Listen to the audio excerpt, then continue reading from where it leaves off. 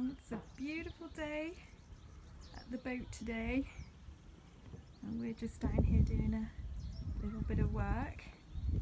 And let's go inside and see if Tim will maybe give us a little tour of the kitchen. Hey Tim! Are we doing this now? It's a bit spontaneous, isn't it?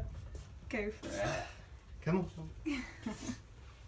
Alright, so it's kind of our first video, I suppose, if it's any good. If it's not any good, it won't be our first video because you'll never see it. But this is the kitchen for the boat. Completely bespoke, unusual, I suppose, kitchen, because we had lots of ideas about where you could put it, and against here, against there, and everywhere. But it didn't really fit anywhere, and I came up with this idea as we have a hatch in the middle, which isn't really removable, and has become the staircase. So I had this idea of putting the kitchen around the fixed staircase.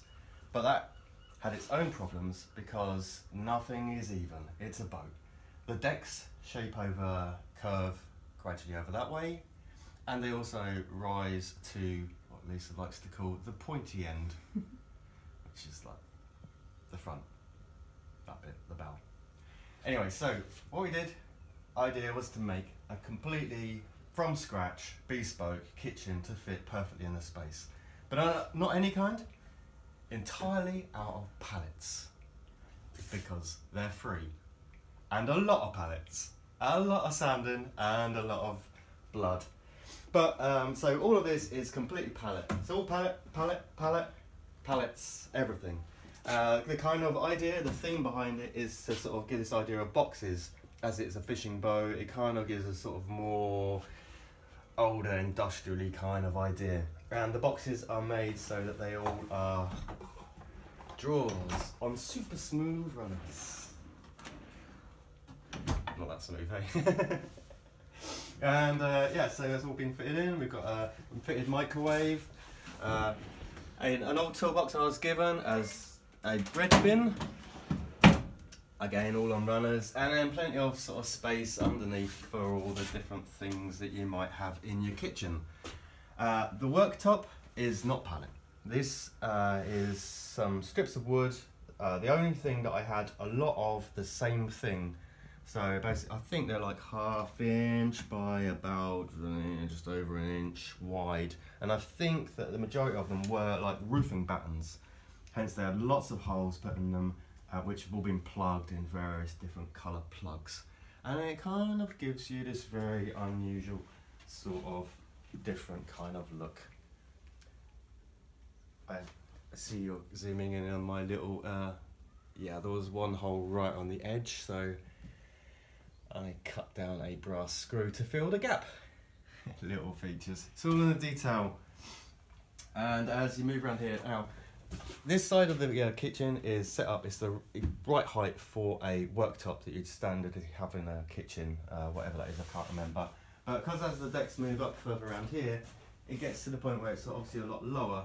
It's being level, the floor not being level, and it is now the right height for a dining area.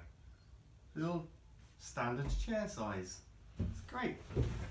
And so in the in-betweeny bit, which is neither high nor low, we have the sink, which I was given, which is sort of sunk halfway into the worktop here to give it kind of the right sinky height.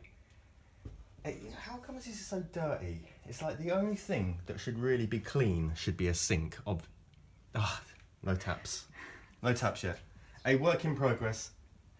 Another little thing we got over here is I was given some parts from an old Aga, and it just so happened that they just fitted perfectly to make a cupboard which would conceal the electric water heater behind it.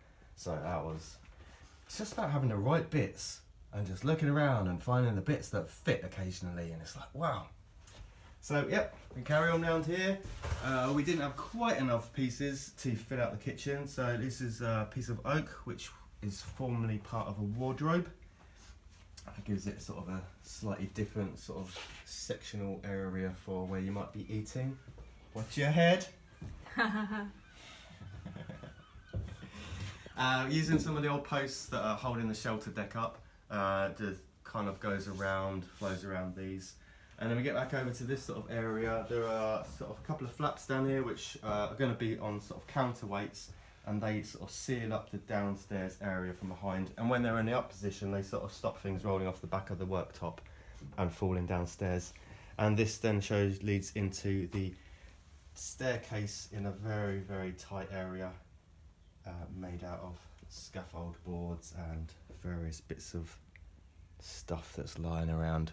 And pretty much, I guess that gives you a one-off bespoke pallet kitchen on a boat.